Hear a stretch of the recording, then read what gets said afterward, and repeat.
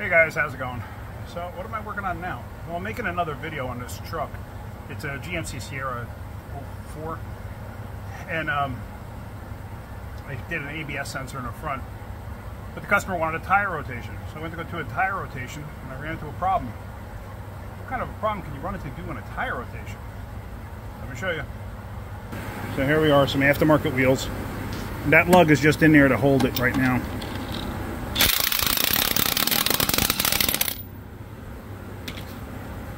Either the lug is spinning on the stud, or the lug is stripped on the stud, which is always a possibility, and it's just spinning. So now what?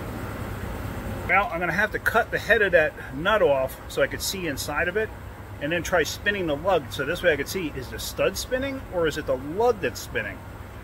Either way, I'm probably going to have to drill it out.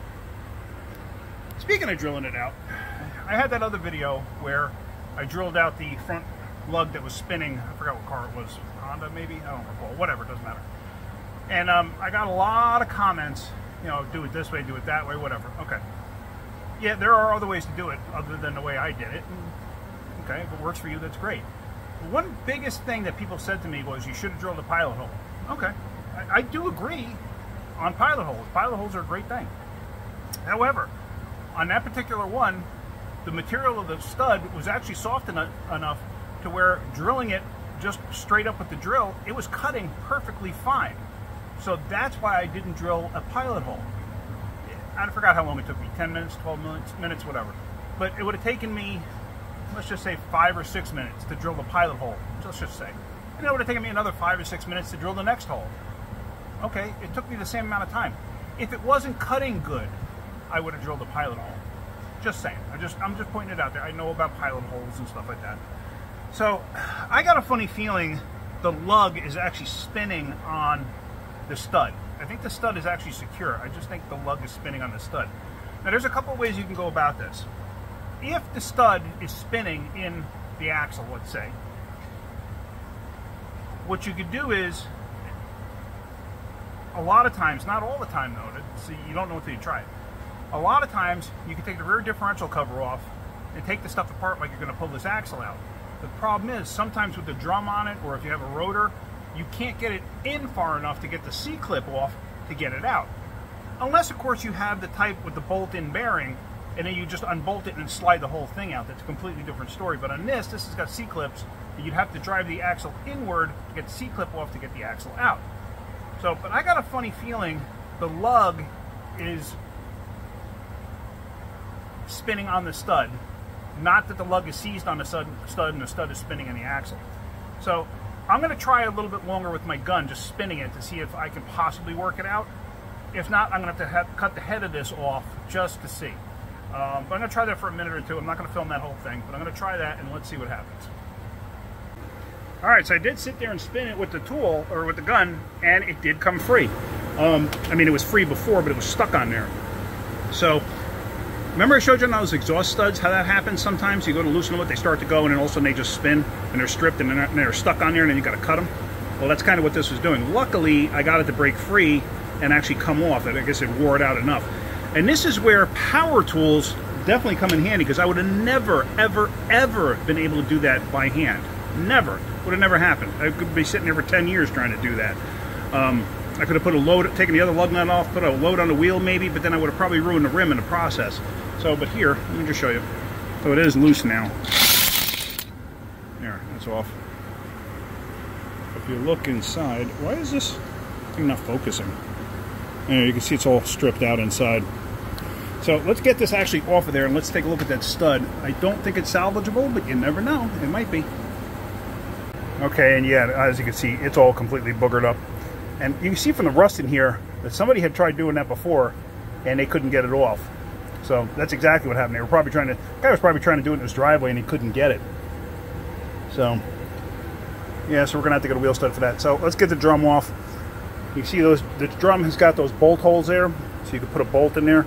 Make sure you use the right thread size bolt when you go in there. I don't know what this one is off the top of my head. I'll have to check and go from there. A lot of times just a quick rap with the hammer on the outside edge here inward will make it come free.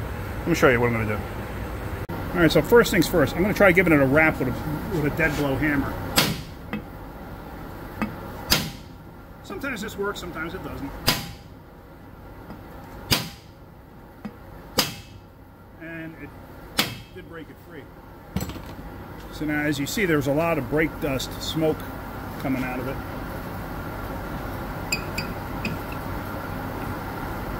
I might have to spray some WD on there to get it free. Hang on a second. Alright, so peanut butter blaster was readily available, so I just used that. I mean, it is moving, so I'm good with that. A lot of times what happens is there's rust on the center there. And it keeps it from moving. Sorry for the lighting.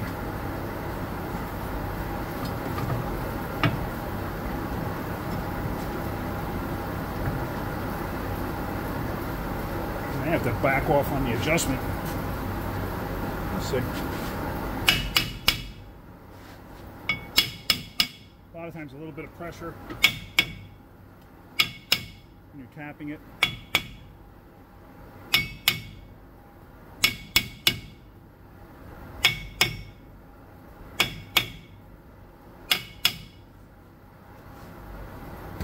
Let me get a little pry bar. Hang on one second. Alright, since it moved out a little bit, probably get the pry bar in there. Sometimes this works, sometimes it doesn't.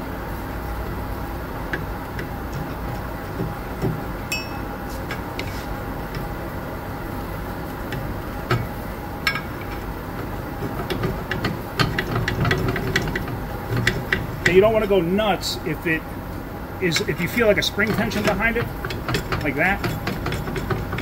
Don't go nuts prying on it, because you could break the retaining springs or the hold down springs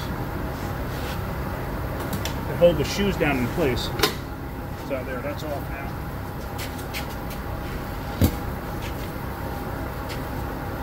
Right, let me go get a rag. Hang on a second. All right, I closed the door because the glare was just getting to be too much. So now, easy to get a stud out, just hit it.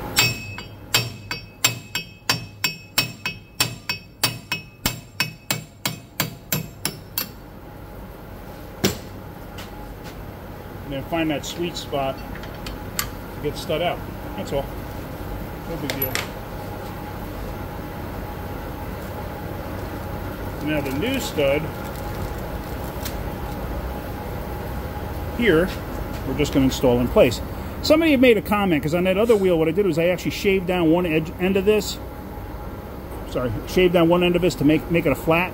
And they were saying, oh, how unsafe that was and everything else. They come through like that on half the darn wheel studs out there. So, no, it's not unsafe. You know, people just don't know what they're talking about. But anyway, so I'm going to install this. I got to get the wheel stud installer. Now this one, I've showed you the other one for cars. This one probably takes the truck size one, because it's a pretty tight fit, too, into the hub. Let me go get that tool.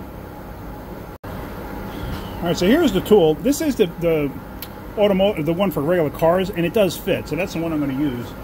I'm also going to put a drop of gear oil on here, since I have the gear oil in front of me, just to have some kind of a lube on the threads.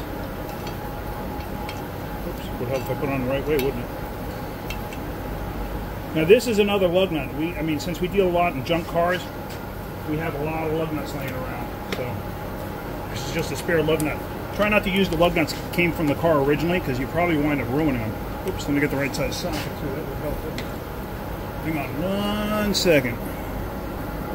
Alright, so that was a 22. I had a 21 in hand. Because this thing's got aftermarket wheels, so it's got different size lug nuts. This is a factory size lug nut.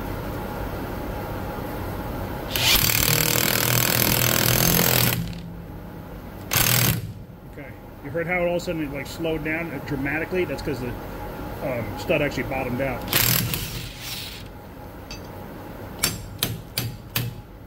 Oops, okay. Now we're stuck on that.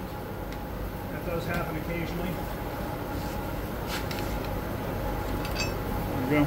It gets stuck on the very end there. See where it's like towered? So that's pretty much it. So that's back together. So let me get the wheel on. Unfortunately, I don't have a lug nut that's going to fit this because of the size of the lug and the fact that this thing has aftermarket wheels. And the aftermarket wheels use a different size outer part of the lug nut. Instead of it being a 22 millimeter, it's a 19 millimeter. not a single part store around here has it to fit this stud. So the customer is going to have to get their own wheel lug somewhere. So we're going to have to put it together as is. But yeah, let me get that all together and then we'll button this up. And there we go. It's all together. Like I said, missing that one lug nut. So he can put one of those on because I think he has this style at home. So if he has one, he can put it on there. No big deal. He can do whatever he wants. So got lucky on that one because I honestly thought I was going to have to drill that out. But luckily we didn't have to. It's very rare actually to find one that'll actually, you keep spinning it, it'll eventually come off. A lot of times they just like lock themselves on there even worse. But so every once in a while you got to get lucky, right? So, all right, that's it. Hopefully you got something out of that. If you did, hit that like button. If you could, please subscribe. If you look down in the description, I have links to Amazon stuff. Like I said before, it's stuff that I personally use. It's stuff that I highly recommend. And what I did is I looked for budget-friendly stuff. This is stuff that does work well for the price. You know, it's very budget-friendly for the home person. And I use it myself, and I'm a professional. This is what I do for a living. I've done it for 40 years now. So, all right. Well, that's it. Hopefully, got something out of it. You could. I think I already said this. Hit that like button. Please subscribe. You got it. All right. All right, guys. Have a great day. Keep wrenching.